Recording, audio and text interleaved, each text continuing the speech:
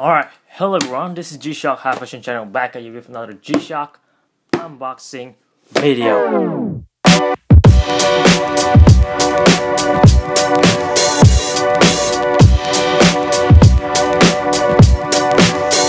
this thing up straight away to show you guys what's inside here because I already made an unboxing review video for this guy before. And there it is. This is the Black Out Basic from GXW-56 series model, which let's pull this thing out of the way, put all this out of the way. One thing that I realized after, if you wear this watch for like a day or so, I have experienced feelings a little bit discomfort feel from this bottom part over here because this part is very, they have this texture on top of it that give you the grip on your wrist, but when you sweat, when I sweat, I feel a little bit of discomfort feeling around this wrist area for some reason. Probably just me, but anyway, I'm gonna put this over here so you know what's inside here is also from the Black Out Basic. But which one though? Well, we only have 4 Black Out Basic model and one of this 30-20 module, so you know what's inside the box already.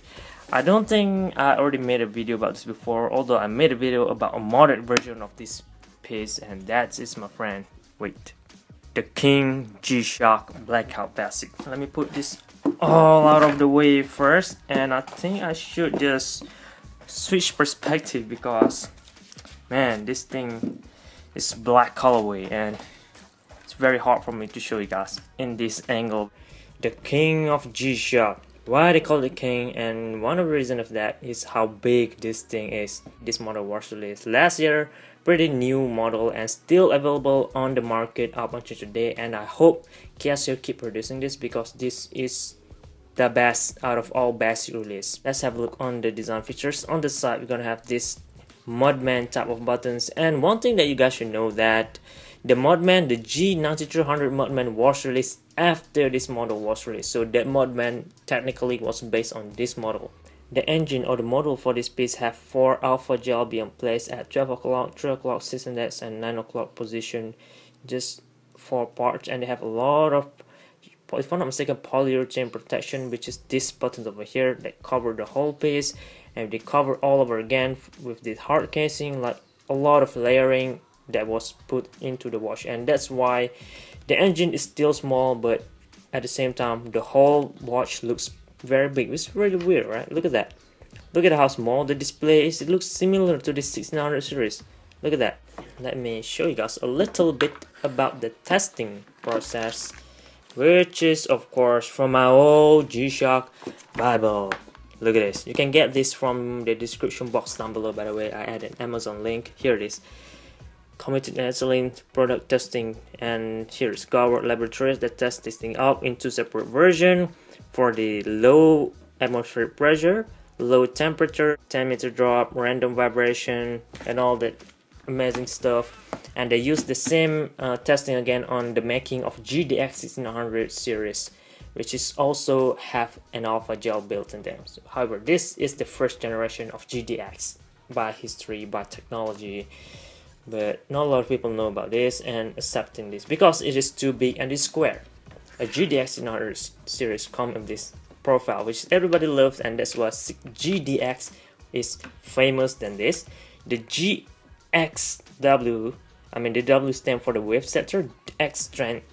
The X code over there stand for extra, same as GD extra. This is G-Shock Extra, Gravity Extra 56 series Black Out Black Out Basic. You know what? Since we are already at the back, let's have a look at that. Stainless steel back, made in China. Make sure the one you bought also made in China, and have this beautiful engraving, very detailed and neatly done. All the sizing in there, nothing like no imperfections at all. G logo, short resist structure, and they have this code over here. This is for the top solar expiration date, if I'm not mistaken. There is this top solar around there. Fake watches not gonna have a top solar in them, so it's pretty easy to tell if fake or legit. And we have high over here for full battery capacity, And this one I'm holding is the Multiband 6 version. We have two versions as already mentioned from this magazine, one being the non-Multiband 6 and one being the Multiband 6, and their price totally different. Like, I mean, they are significantly different in pricing for this guy, but depending on where you live or what your need is, the basic one is good enough already. And you know what, let me show you guys the structure again. This is the alpha gel that I meant, 3, 6, 9 and 12 o'clock, and you can see that the engine there is built in the middle there, and you can see there are a lot of gap between the module all the way to the outer case. Look at that, huge spacing just for this protection. And it even have 2 layer of glass over there, mineral glass. Look at that, 2 layer. That is a lot of protection, and this is the standard 5600 series, and only like dot type of protection, very small. And this guy, like, overall thing is guarded, so you can rest assured this thing is very tough. The engine's gonna stand up to any harsh conditions, so rest assured. Okay, let's have a look on the outer part, like simple part, which is the screws over there. Standard screw, 1 2 3, 1 2 3, both sides goes the same. The buttons have this dome structure, and a screw, I'm not sure what the name of this, but they have this texture on top of it and shaped like a dome. The functions on this is almost similar as this, so not a big difference at all. We have day, date and time and home time. We're gonna have a world time. We have alarm, if I'm not mistaken, 5 of 1 2 3 4, snooze and signal. And we're gonna have a stopwatch, simple start. I mean, where's it? There, reset. We're gonna have a countdown timer up to 24 hours and reset, and we'll go back to home time. Very much simple. And of course, one more thing, if I'm not mistaken, this guy have an auto light as well. There is auto EL. Wait, there it is. It's not that bright, it's just electroluminescence similar to this guy over here. Look at that, blue green, and this one as well, blue green electroluminescence, but this guy has an auto light and this guy didn't. So yeah, if I'm not mistaken, most top solo models have auto light features in them, so better check yours. Let's have a look on the features. On top here we have 2 parts, probably to lock the structure inside there, because there are a lot of layering. This where these buttons or the guard structure will lock itself with the bezel, so it won't move around. Here is what the purpose of that. And this button again, and down here to match with the bezel, it also add this circle part over here for, you know, just some aesthetics for toughness looking watch. And going down, we can see a lot more of this hole over there. All this gonna make the watch looks a lot tougher than it already is actually. And the watch band is pretty thick as well, and even though the watch band is pretty thick, you can still feel the softness of it. It's not that hard, not that stiff. Almost feel like the same part of this. Well, this is more like a matte dial. This is the fully matte. Look at that. You can see the difference in colorway of the black on this piece. Surprisingly, this part feels soft. And moving on top here, we have mod resistant on top there. Oh, by the way, this have shock resist, which is indeed very shock resistance. Look at the shape of that. Look at that. The button guard is big, and this watch have full protection even all the way to the bottom. So if you are sweating a lot, you can rest assured that the sweat's not gonna get in there that quick comparing when you're wearing this. Look at that again. Similar type of design and texture on top of the watch band, although the band keeper for this piece feels different. I have a lot of G-Shock that have this polyurethane material band keeper, but the one on this King G-Shock watch, you just need to feel by yourself to know the difference. A little bit more tougher to fit with overall design, you know. And we have this, look at it, the buckle for this piece also been screwed down like that, so it's not gonna come off anytime soon. Very thick, which makes it easy to remove as well, so good point on that. We have G-Shock on top there. On this one, I was taking brush finish or the IP process to black, still with double lock buckle, very thick.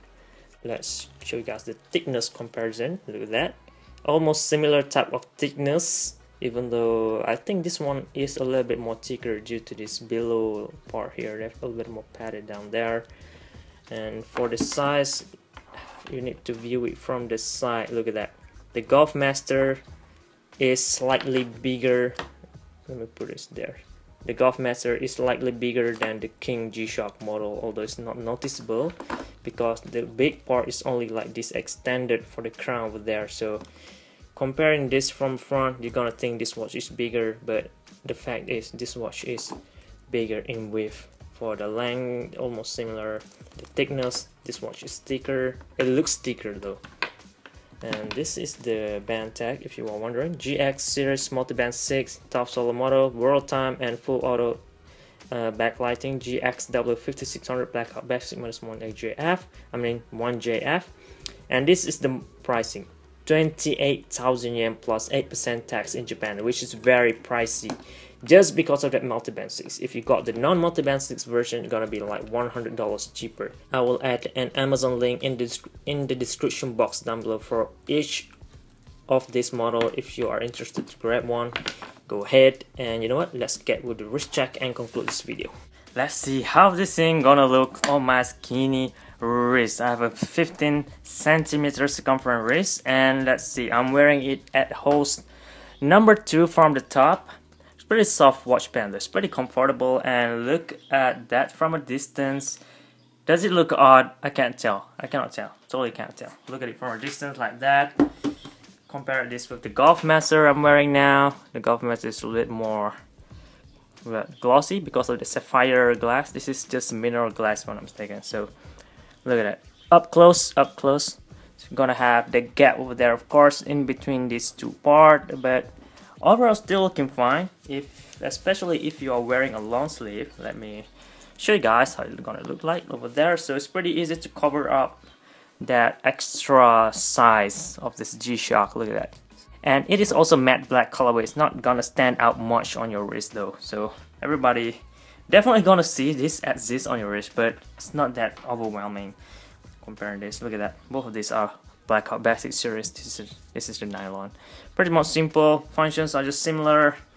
It's just based on your life routine. If you're into harsh environment all the time, this will be the watch for you. And for regular wear, of course, this will be the watch for you as well.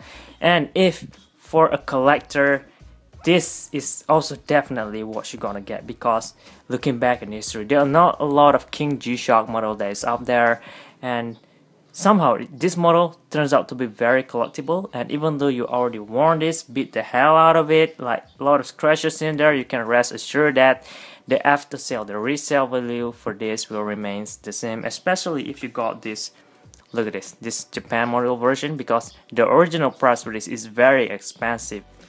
Well, of course, this point is debatable, but based on my experience, a King G-Shock has a lot of fans, even though it's very big. I don't know why. And of course, make sure you get all of the packaging, the warranty, the manual, the box, especially this kind of box. And I guess that is all it guys for this King G-Shock video. I hope you guys found this video useful, informative, and entertaining as well, for a future reference or just for fun. Leave a like and also subscribe for more G-Shock related contents, like all this amazing stuff in the future. Thank you very much for watching. This is G-Shock High Fashion channel, and Maybe I'm painting blue. What I'm